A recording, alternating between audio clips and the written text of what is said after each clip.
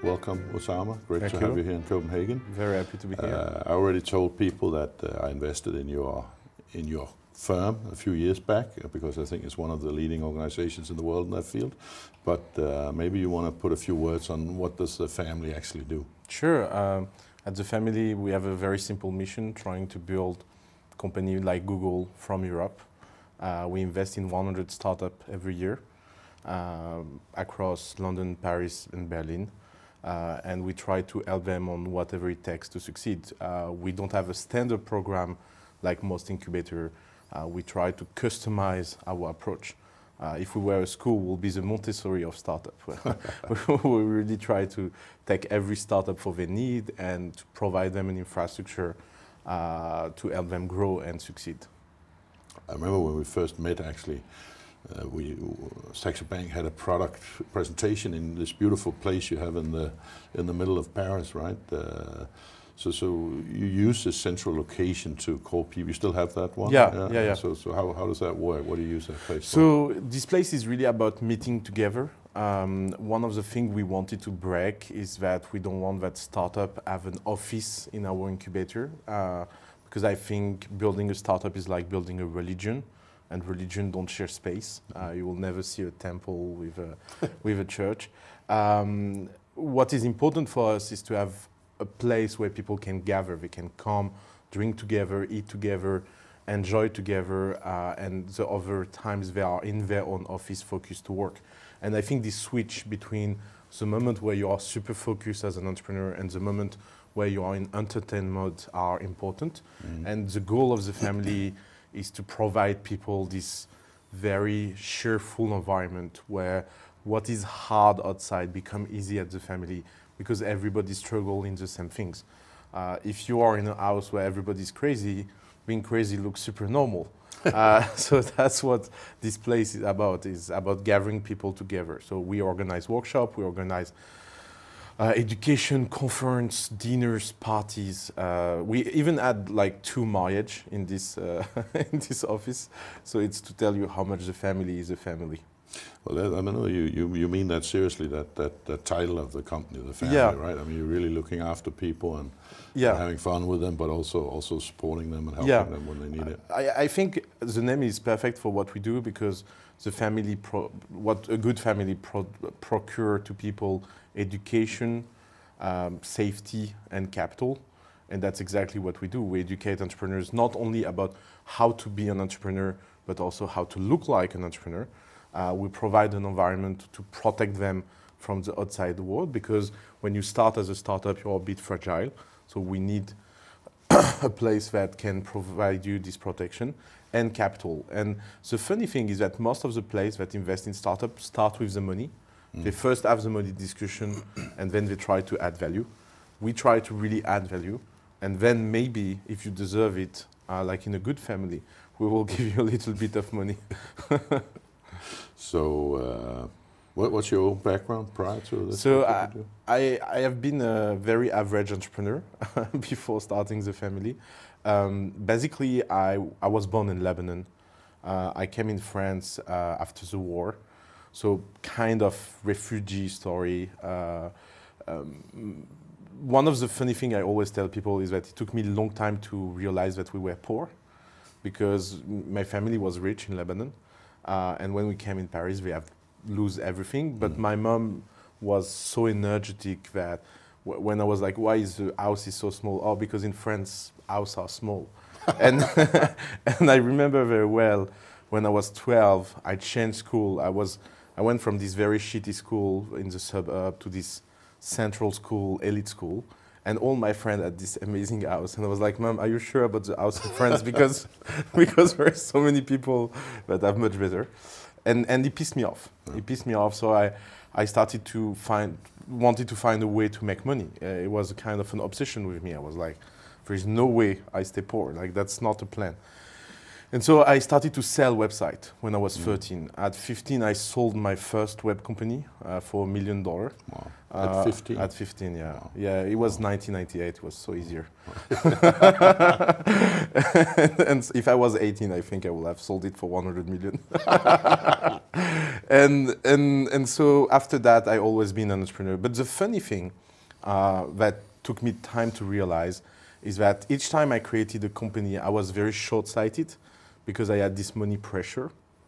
And it took me a long time to understand that if you want to build something significant, you need to be super long-term oriented.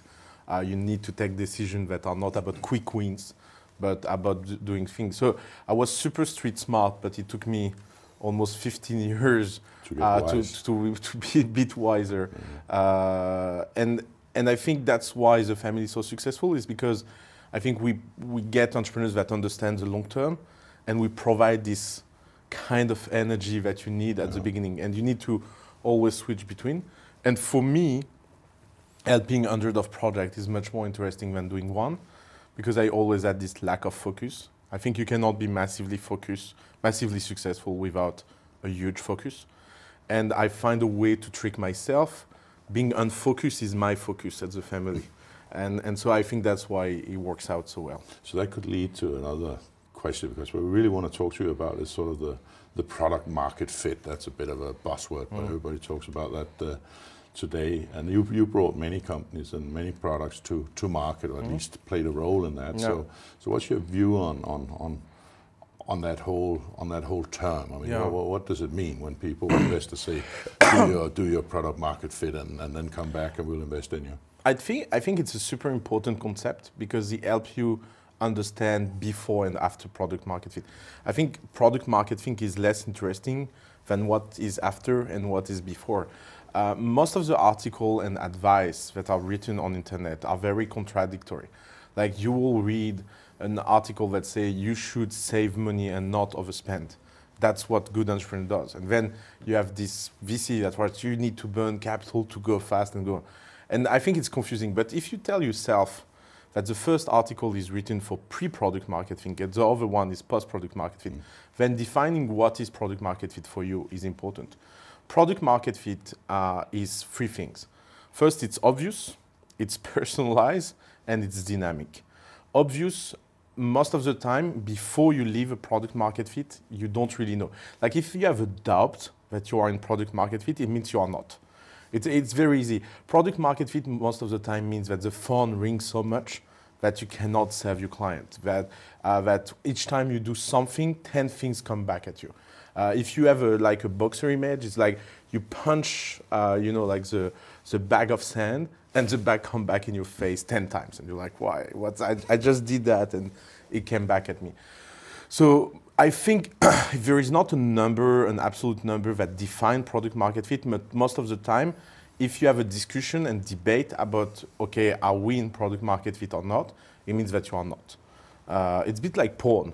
There is there is a long story in the U.S. judicial system about how to define porn, and we had like so many legal discussions. And one day, one guy come up with this definition: is that porn doesn't create debate. Everybody agree on what is porn. People can debate at what is hard, blah blah blah.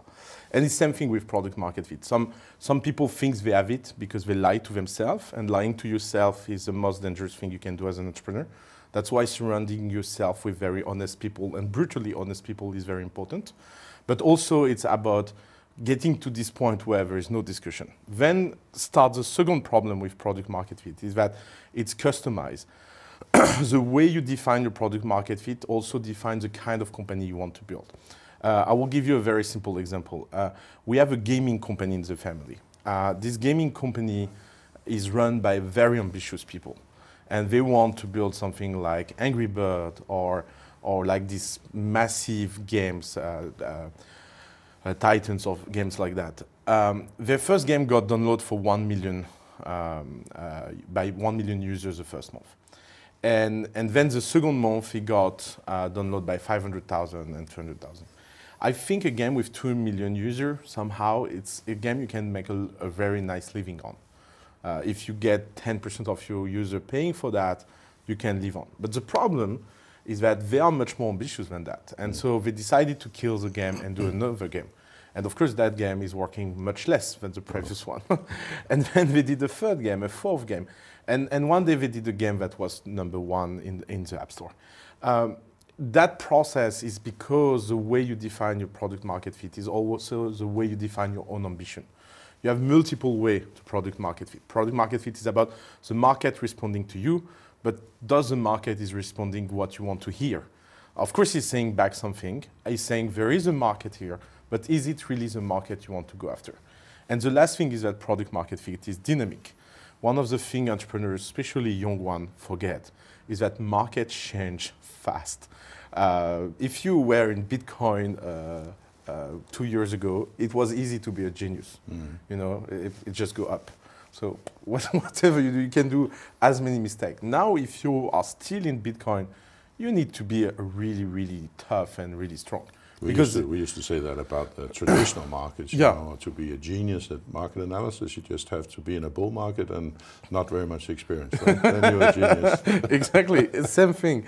And the fact that the market fit is dynamic, it can mean it's something we see all the time, is that the company thinks we will grow like that, and actually they grow like that. And the problem is that they took investment and expense to grow like that. And that's where we have a big difference between Europe and the US, is that in the US, this kind of mistake can be corrected super fast. If you hire 150 people by mistake, you can fire them the week after. Good luck in Europe. Good luck to manage that. Most places. Actually, Denmark has quite a flexible market compared to France or Germany. So that's one advantage we do have here, that you don't have to be so scared of scaling up, because it's also possible to scale down. That's cool to know. But it's one of the issues. And also the denial of facing that dynamism. And it works also the other way.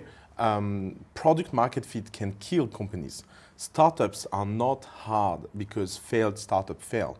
Startups are hard because very successful startups die.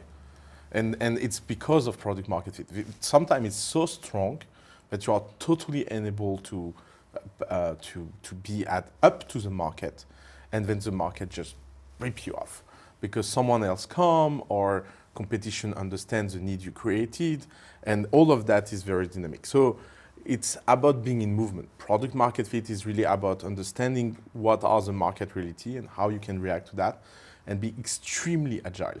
But do you think that's getting worse and worse, however you want to look at it? But I mean, I remember when I'm a little bit older than you, and things didn't change that fast back in the 80s or the 90s, right? But that's now true. Everything changes every 3 months, right? It's becoming harder and harder to make money. Even if I'm working since 10 years only in this industry, I feel it. I feel like it's harder to find the good investments now than before. Or? I think works both ways. It's like it's easier to launch. It's harder to scale. And I think before it was the opposite. I think before the price of starting something was crazy, but when you have started and reached something, scaling was more comfortable. And you only had 3 competitors and not 300 like today. And sometimes, I can give you an example. We lived last week in The Family. One of our company is going after the temp market in France, working temporary, interim in French. I don't know if you have that in Denmark. Is when, and they build a software that make all the process of being able to hire a temp worker so easier. And they think that that was a huge advantage. And I think they seriously made a lot of breakthrough in this process, talking with the government, convincing them to do an API, building this API to be smooth, blah, blah, blah. But last week, their biggest competitor, and that is a big company, announced that they implemented the same API. And of course, we have this right. I mean, it's a free market. Like, the government is not doing something for one company. And then you realize that as a startup, you just open the doors. You know, like you... another very good example of that was Each. It's a competitor of Uber.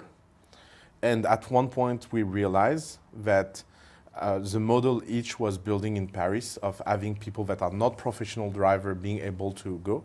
And they lobby for that, went to justice, blah, blah, blah. Each realized that if they win, it's make Uber winning. Yeah. Because they are just opening the door and the system, and the other one can just wait. Yeah, and then Uber is ready to lose 100 million euros a year for a little while. Exactly. Yeah. And so this dynamism of the product market fit is interesting. And that's why also I think being an entrepreneur is more and more like being a very high level sport people. It's much more about your personal discipline than your understanding of the business. It's like, if you look now, what makes an incredible entrepreneur, you need to be an incredible manager, you need to have a committed team, you need to be able to articulate a mission. It's a lot of things that have nothing to do with your actual expertise in business. If you have people that are better than you in the business, it's good.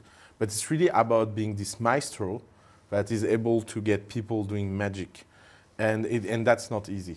And well, I what think does it take to get to that? I mean, presumably, when you straight out of business school or even not going to business school, must take some experience to get to that point. Is that the first or the fifth startup you succeed? That's the point. The point is that people now don't do MBA, they do failed startups with angel monies. I think if you're an angel investor, you need to understand that and just repeat your bet. It's becoming more and more long-term. So obviously, the family is an investor. Yeah. I'm an investor in the family. Yeah. Are you doing some good investments? Are there something you're proud of, excited about, something that worked out well? What is the most amazing at the family is that because we focus on people and not so much on business, we have been able to build very contrarian product market fit. If you look at our top 10 startups, they will have been impossible to imagine. So let me give you a few examples. We have a company that do a payroll management software. Payroll management software is the most boring industry you can imagine. Exciting. Yeah, exactly. But they are excited by that. The funny thing is that we met this team, 23 years old at that time, and they were really excited about getting this problem done. And what is funny about their way of doing this problem is that they did not only manage to do a payroll software, they built their own programming language to be able to express the complexity of payroll in France in one single software. And so now, each time the government changes law, and they love to change law, Payfit is always the first company to be able to switch and update the software. They grew from 0 to 1 million a month in revenue in less than 24 months. Like, that's amazing product market fit. And they have been able to serve the client because their technology was superior. So that's a perfect fit between the team and the market. And the market was really unobvious because everybody was like, yeah, I have a payroll system, it works. Why I want something better? A US example of that is not at the family, but everybody's talking about it right now, is Zoom. Zoom S1 that just get filled for the IPO last week is so amazing because Zoom is just a video conferencing software, like there is thousands of them, but it's just executed better. And it shows how much product market fit can be ripped off from others. Because Cisco proved the need for that. They have WebEx, blah, blah, blah. But Zoom just came in a small niche and built a better product very passionately. And now it's one of the very few profitable tech company. You know, I don't know what surprised most of the people is that Zoom succeed or that it's profitable, you know? Well, it sounds like there's a mistake somewhere. Yes. Maybe it's a but problem. It's funny because I also often get invited to Zoom or use Zoom, but I mean, to me, I never thought much about it. It's just something you use. Yeah. But what is it that they did better than whoever else is doing this? Hundreds of small details. And I think that's what we need to tell entrepreneurs. We need to tell entrepreneurs is that if from the outside, it's obvious why you succeed, in a time of internet, it makes your life very complicated. It's like now we are much more in the time of magician. We call it the time of magician. Is that a good magic tricks, it's a tricks you don't understand. And when you face a magic trick, you are always like, my God, you try to look and be like, focus on every step and something happen, you don't see it. And that produced you a joy. I think good startups now are magic tricks. Zoom is a magic trick. Like if you try to find one reason Zoom works better than the others, you cannot define it.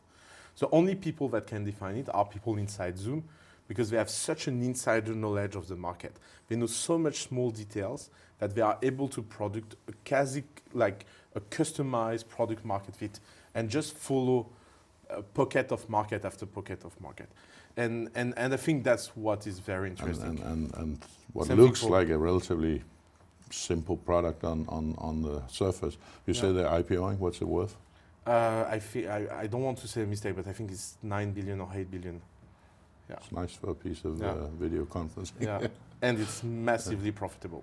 Of course, we all like to tell about our success stories, myself including, but at least I know I have had many failures, also many investments that didn't turn out the way I wanted, and a few that turned out better than I expected. But what about your sort of success rate? I mean, obviously you must have also not many failures. So 100 startups a year, 50 of them will raise the first round, 25 of them will raise the second round, and one will become an iconic company. That's our historical rate year over year. And the funny thing, I don't know, like... So 50 fall by the wayside, they're gone. Yeah, exactly. And then the 50 makes like an angel investment or a seed investment. Yeah, 25 raises Series A, and something like 5 of them will become really good company, and one will become iconic. So it shows how hard it is. If it's 1 in 100 that pays all the bills, you can get a little bit worried when you only have 30. But, so the 50 that fall by the wayside, well, what is that? Bad execution, bad idea? So there is 5 levels of failure. Level number 1 is co-founder drama. We don't imagine how many people. And the funny thing is that I think that doesn't happen a lot at the family because we filter a lot about that. You know, that's something actually in earlier programs that I discussed a couple of times, because some of the people that ask for money in this program, they don't have a clear definition of roles. You don't know who's the boss, who's not the boss. Is that what you're talking about? That leads to drama? We are so hardcore on that. For example, when someone joins the family, we always like to ask very early on, okay, who is the CEO? Okay, exactly. So if this guy takes a decision you don't agree, are you going to just follow him or not? And if people are not crystal clear in 20 seconds, that's a no-go for me. Like, you have no time, like, good startups are very good dictatorship. You have no time for democracy in startup. You're not rich enough. I think being a democracy is, like, you need to be a really well-developed country before being a democracy. And so you don't have that time in startups. Then stage number 2 is there is so many entrepreneurs that try to do something for themselves, not considering that the client is any part of the conversation. So they don't know how to seduce customers. They are not trying any effort. No, they come to the first date and they pretend that you need to adopt them the way they are. And that if you are not happy, that's fine for you. But the problem is that it's a seduction game. So you need to put your best jacket, and you need to buy flowers, and you need to, and especially with first client, because you don't really know where the truth is. So you need to put an extra effort. Then start the product market fit. So that's pre-product market fit failure. Then you have product market fit or not. So a lack of product market fit is a good reason to die. And then you have our hardest failure. Like, one of them is called Save. It's a company that grew to 0 to 24 million in revenue a year in 18 months. And it ended up miserably sold for $1. Wow. And because the management team was totally unable to manage the growth, and we were totally unable to give the right advice. So it's kind of sheer messed up. And it was one of the first company. I will tell you this story that really traumatized me. They were doing so many sales a day that the banking system broke up. And the banking software was unable to process. And so they stayed 60 days out of their bank account, with the bank not knowing how to manage that, because they have a software for small companies, a software for big companies, but they never had the case of a small company becoming that fast big, and they didn't know how to transfer the data from one software to another. Crazy. And so imagine that multiple by, like, they hired 600 people in 12 months. And I think half of them were crazy, because you start to attract really nuts people, because they are like, okay, that's party.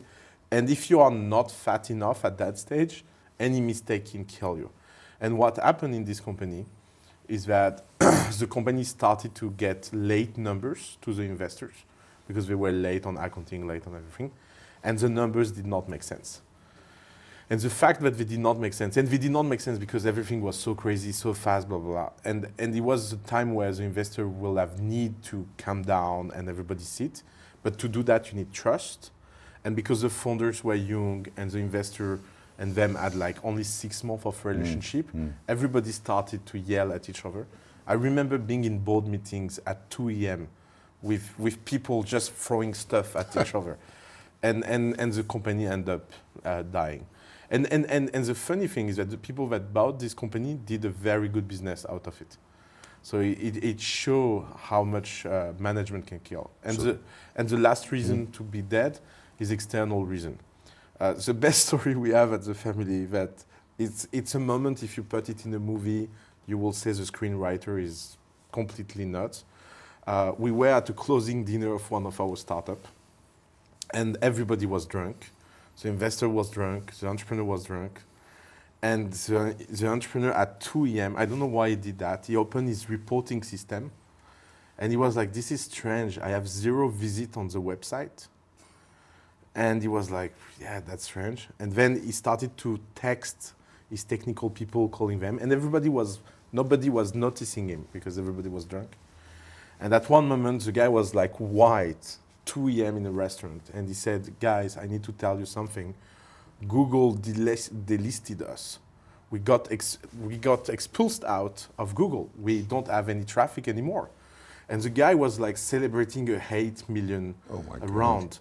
And you have to imagine this table of investors where everybody go down like, and one of the investors that was drunk think that he was whispering to a junior, but he was actually shouting super loud. He said, can we get the wire back? And so external, like it's like you're in a Greek tragedy and God Google. That's truly a black swan. Yeah, it's a black swan. And the funny thing is that they met someone very senior at Google. Like they basically went to Google. They wanted to understand what happened to them. And they finally got a meeting with a very senior people at Google that was looking at computer, was like, I'm sorry guys, we don't even know you. Like we changed the algorithm and it had this impact on you, but it's in AI, so we cannot explain to you what happened. Wow. And so it's not like someone took a decision. Of Google as well. Right? Yeah, So because it's the new Greek gods. So if you turn it around, so that's the reasons you can fail. And so if you don't want to do that, you need to have a clear definition of roles. You need to have be able to manage growth, which is important because sometimes people say, "Oh, a lot of stuff happening, but that's a positive problem. We'll solve it." But you don't actually always solve it, right? No. And it's not so positive. Yeah. Of course, you can get hit by the black swan. So at least you should try to make it a white swan, so you know it could be coming. And what was the 4th one? I forget. So team, product market fit. Oh yeah. And an ability to manage it, growth and external events. Yeah.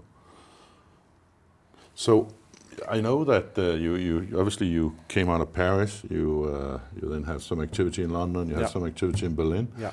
But I think I've also seen you here in Copenhagen a couple of times. Yeah, right? yeah. So what's going on? We enjoy so much the restaurant. We need an excuse to come more often, especially in yours. So. The family, since day one, is pan-European as a project. I have a very clear view of how I see the world. For me, China is becoming dystopian. I know it since 15 years. I know that the US will be less and less a welcoming land. My name is Oussama. I lived in the US. I know what it is to stay 8 hours each time you take the plane to the US in a room where they ask you if you like Pakistan or not. Really? Yeah.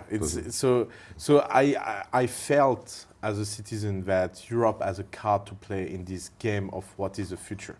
I think anyone that pretends what is the future is a liar because nobody knows the future. What you can do is to build it.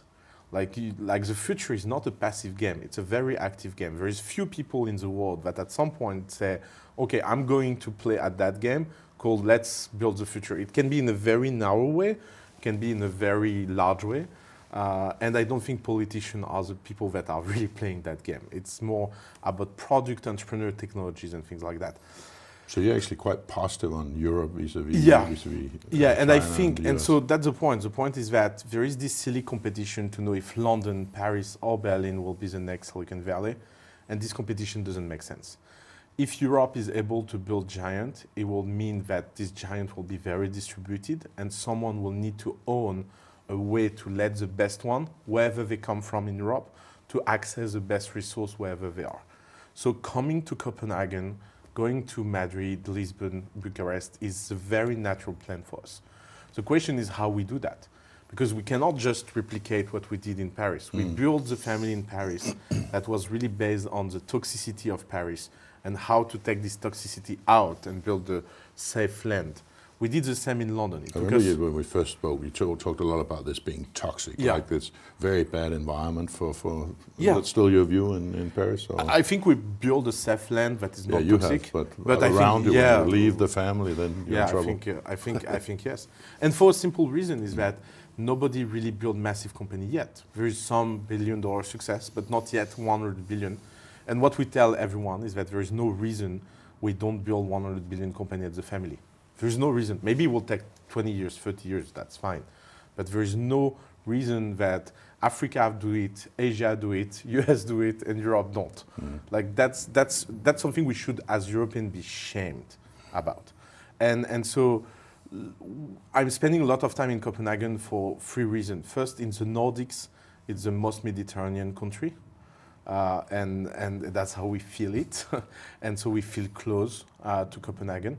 The second thing is that the pool of talent is amazing. And the third thing is that people here build really good startups in the past. You're an example of that. Lego is an example of that. Carlsberg is another example. So something happened here. So why it will not happen in tech new generation? And so that's why we explore a lot this ecosystem. So if some Danish entrepreneurs sitting there saying, I need exactly that kind of help and a more pan-European view, how do they reach out to you? So just go on the website, click on apply. We are able now to treat startup completely virtually. Paris, London, and Berlin are not offices where people need to come all the time. They are just resources to use wherever you are. So if you are in Copenhagen, you can access the best investor in London through us. You can access the best engineer product design knowledge from Paris. And you can access the best internationalization discipline, KPI knowledge from Berlin. So basically, we take the best caricature of each city, money, swag, discipline, and we are able now to spread it all around. So we can accept startup from anywhere. So just come, and we reply super fast. Do you have any people you're working with in Denmark? We have 3 startups in Denmark now. Our favorite one is called The Grid. And yeah, so it's a small and humble beginning, but it's a beginning. Absolutely. As we're coming to a close here, if you were to give like 3 top generic ideas to a startup to actually get out there with something that will work, what should they start out with? I think it's come down to our motto at the family. We have this motto. We say dare, care, share. So you need to dare. You cannot build something contrarian if you don't dare. You need to be courageous. You don't need to be shy. And even if you do something stupid, it's so cool to do it when you are poor, because nobody care. And so like that's very important. The second thing is that you need to care for the details. Caring is liking. Good entrepreneurs, they know their company inside out, from the people to the operation. Like if you are this big thinker that thinks that just need an idea and then it will be done, forget entrepreneurship. Entrepreneurship isn't hard. It's like doing very high level cooking. It's not like you cannot be a great chef if you are not a great cook. I never met a great chef that is not a great cook. Like, it will be very surprising. Like, yeah, I'm one of the best chefs, but I don't know how to do an egg. Please do it for me. that will be very weird. And the last one is sharing. I think one of the mistakes we all do in Europe is that we don't share enough. I will give you a story. When we started to go international, we struggled a lot at the family. I talk about that with you multiple times. It was a moment, where it created tension in your team. Me and my co-founder. So basically, what I was telling my co-founder is that if the family will be only French company, I'm leaving. Like, I did not sign for that. I love France. I grew up in France, but I don't feel French. I feel much more European. I'm much happier to live in capitalist London fan, socialist friends, and I want to do something pan-European. But each time we were trying to expand, it was really hard for us. And then I met Paul Graham, that created Y Combinator, basically is a family of the US, much more successful. And I literally meet him in the street randomly in Paris. And I stop him and say, sorry, man, are you Paul Graham? And the guy was like, yeah, how do you know me? I was like, okay, I know you, blah, blah. And he said, how things are going at the family? And at that moment, you have two choices. Choice number one, you can bullshit. You can be like, yeah, things are marvelous, I'm so good. Or you can be like, look, I have this problem and this problem, can you help out? And of course I did that. And I said, look, it's going well in France, horribly at international. And I don't know why. And I said, okay, let's sit. And we sit together for 2 hours, and he found me the solution. He said, what you are trying to do is to replicate what you did in Paris. Think about international like day one. Imagine you created internationally day one, how it will look like. And so we fired half of the people in our team in Paris. We rebuilt all our process. It was really an horrible thing. And then international went like that. Wow, and I think sharing is not only about sharing your success, it's about genuinely intense with people. Everyone is an opportunity to learn something. And I think if you apply this dare, care, share all the time with your startups, things go out well. Because even if you have external factors, even if you don't have the right product market fit, blah, blah, the world will work for you. And I think being an entrepreneur is not about being the best, it's about having all the best wanting to circle for you, wanting that you succeed for some magical reason. Oussama, thank you. Very inspiring. Thank you very much for coming here to Copenhagen to tell us about the family and about your ideas. So next time we do it in Danish, huh?